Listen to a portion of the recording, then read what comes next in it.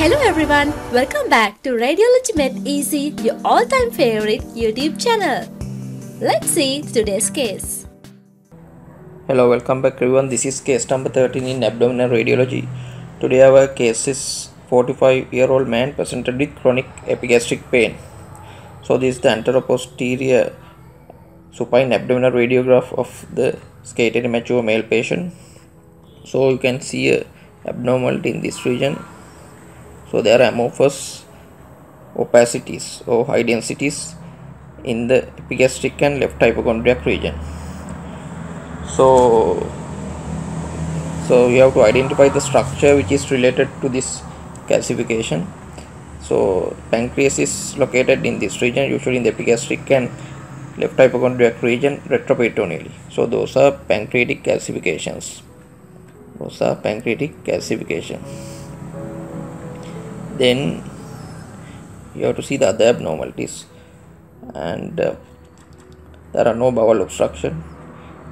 So obstructions are not there, so no dilated bowel loops, and no intraperitoneal layer, no intramural layer in the bowel, no portovenous gas, no gallbladder calculi, no renal calculi in these regions, so shadow normal, and no obvious bone pathology. So in this case, diagnosis is chronic pancreatitis.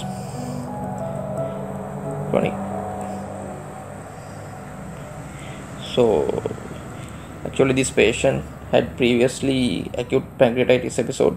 So the sequel of repeated episodes of acute pancreatitis is chronic pancreatitis. So differential diagnosis are calcified neoplasm of male in the pancreas, or TB, calcified nodes, calcified lymph nodes. It's another differential diagnosis. Then vascular calcification.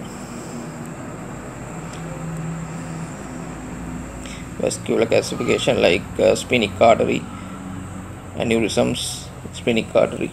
Those are differential diagnosis. So this case, the chronic pancreatitis is the main diagnosis. So next investigation is can do ultrasound abdomen, and also the investigation of choice is contrast NS CT abdomen to do the pancreatic protocol. So that concludes case number 13 in abdominal radiology. Please subscribe to our YouTube channel, then you will get notifications of our new videos, and in the meantime you can comment on our videos. Thank you everyone. Thanks for watching. Please like and subscribe for more videos like this.